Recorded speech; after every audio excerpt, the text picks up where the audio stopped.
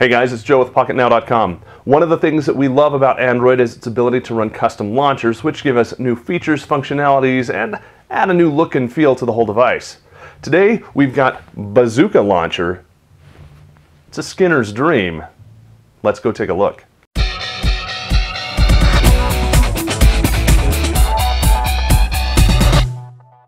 So just looking at this, you'll notice it looks pretty much like any other launcher out there. Yes, it does have some iOS or some MIUI. Is that how you pronounce it? I still don't know. But it's got a look and feel with the nice rounded rectangles there. There are some new animations. Do that a couple of times just in case you didn't see it. A very limited number of settings, and that's primarily because this is trebuchet, so you get all the trebuchet options.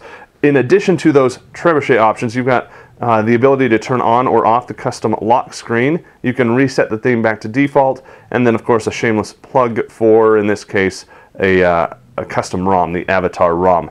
But what I really want to show you two things. First and foremost, let's take a look at how easy it is to add another home screen, just like that, and that, and that, and that, and you can keep going. I think 9 is the most you can do.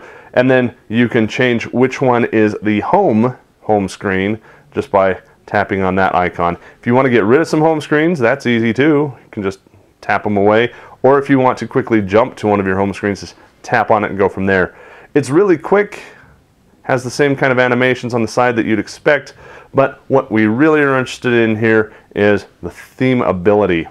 Now themes are there for CyanogenMod, no problem, but to get this level of theming, you usually have to flash your own custom ROM to get it. So looking around here, here are some of the most popular ones. Here are the latest additions, and if you want to download it, just simply tap, it starts the download, there you go, it sideloads an APK, and you're good.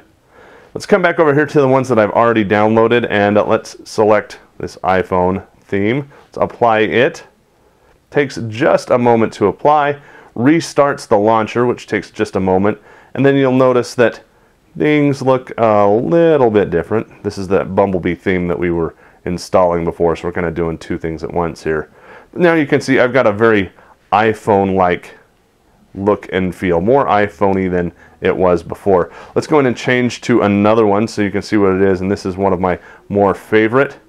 So a lot more industrial. Looks like your apps are tucked away in pockets. Switching between these has a red tab, which of course is a kind of a trademark of the Levi Strauss company. You've got this nice red tab over there, nice wallpapers. It changes the overall look and feel of icons, of the launcher, of the app drawer, I mean the whole thing, and it just looks beautiful. So, Bazooka Launcher, quick, easy, fast, based on trebuchet. I love it. If you want themes, I think you're going to love it too. Take a look. If you like what you saw, make sure you give the video a thumbs up. Head over to Pocketnow.com to leave us some comments. Make sure you follow us on Twitter. We're at Pocketnow Tweets. I'm at Joe Levi. For Pocketnow, showing off new custom launchers, I'm Joe. Thanks for watching.